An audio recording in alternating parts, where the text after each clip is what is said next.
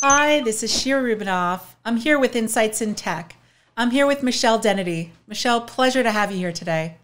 Oh, thank you so much for having me, Shira. Oh, of course. Michelle, please introduce yourself to our audience. Give them a bit of a highlight of your incredible career, what you've done, and what you're doing now. Yeah, so thank you. And thank you so much for having me on the show. I've been watching and it's so good. Um, my name's Michelle Dennedy, and I started out as an attorney. So I approached data from initially the legal side of the world, but that certainly hasn't been the end of my journey. I was a patent litigator, and then I was sort of CPO to the infrastructure, first at Sun Microsystems, bought by Oracle to do sales there, then McAfee Intel after that combination, then Cisco, and now onto my own company, Drumwave Incorporated. Wonderful. So, Michelle, you've obviously had a very impressive career thus far, and certainly you're going to leave your mark going forward. You've pivoted from being the chief privacy officer in some of the most biggest recognized companies to becoming the CEO of a very exciting, successful startup. Certainly, those roles call for different perspectives during this pandemic of COVID-19. So, Michelle, what challenges have you faced and are facing as a CEO that you did not expect to have to deal with? Oh wow! Who didn't? Who expected the Spanish Inquisition, right? As Monty Python used to say. I mean, I think we all, if we were really being careful and cautious, and if you are in the data world and in cybersecurity and privacy, that's your jam.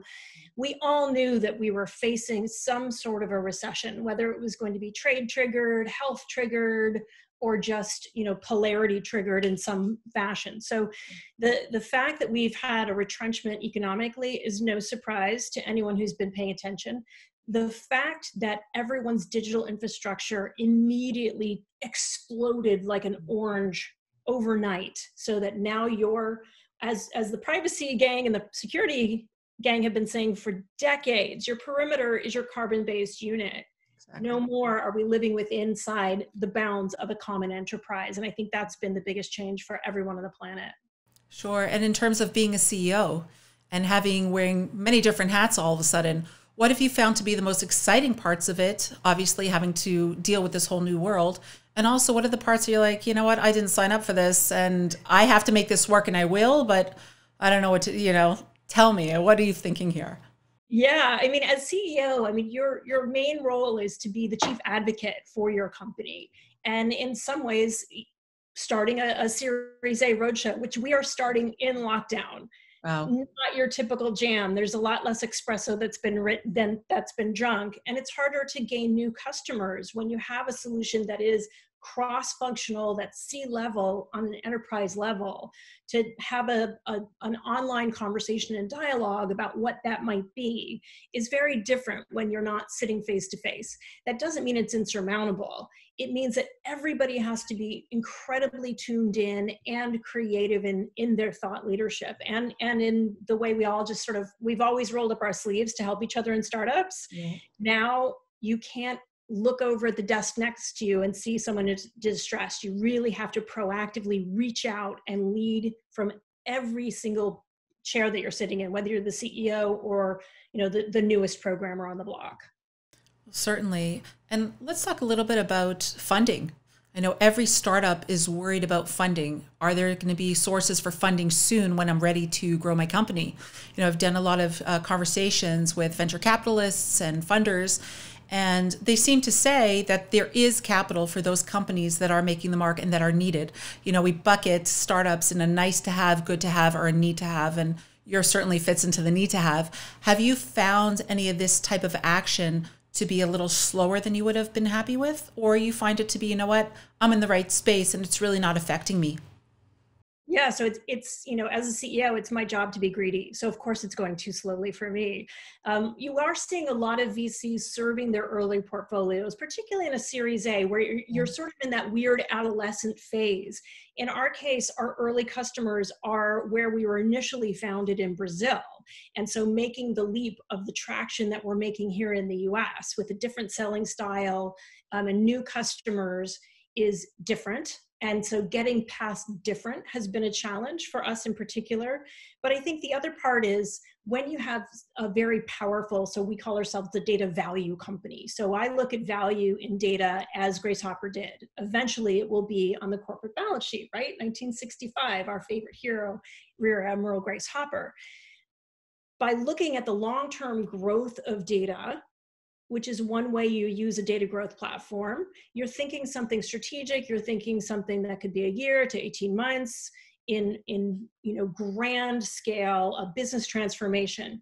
In thinking where we are today in the world of pandemic, I'm really looking at the tip of that spear, which is how do you actually assess your data today? Every company should be looking at their physical assets, their human assets, and their data assets. And so the pivot of our company and the traction has changed a little bit. Those companies that are investing now in that strategy of where is my data, what I call a digital mise en place, putting all of your digital assets, not necessarily behind your firewall because that has changed, but putting it in front of you on a registered platform with provenance. Now you can do short-term survival tactics and get to that longer, how is my data actually increasing, not just my capital increase, but what we call your data cap. How is your data working for your business to drive that business forward? Well, jumping on that, you really touched upon my next question that I had for you.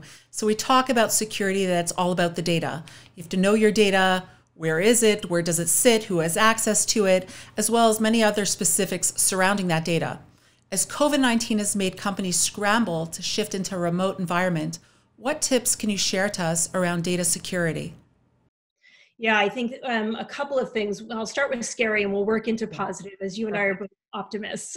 I think the scariest thing, I was reading an article this morning that if you're a cyber person or an infosec person, you're saying, of course, but the headline was, we will see in the next few months the biggest cyber infiltration, cyber crime breach than we've ever seen. It will make everything look like dust.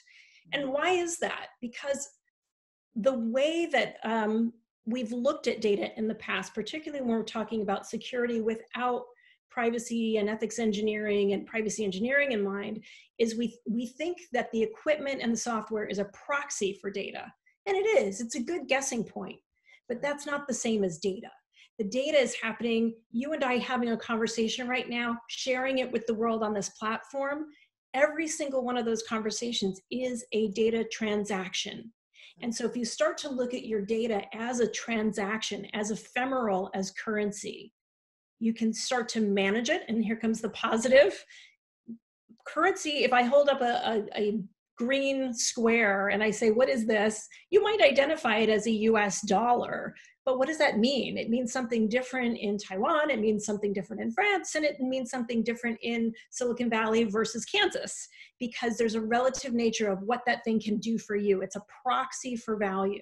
So if you start to look at data as a proxy for value, and you don't despair and say, oh my gosh, I thought it was the machines. I thought it was the firewall. Oh my gosh, how do I cope? You can cope the same way we've coped with cash on the balance sheet, with looking at investment as every bit as healthy for a business as storing things in savings for a rainy day. And so think about your data in the same way. What do I need to spend in terms of data? Letting go, letting people work from home when they have to. What's your next step going to be as we figure out how we're opening up and where we're opening up?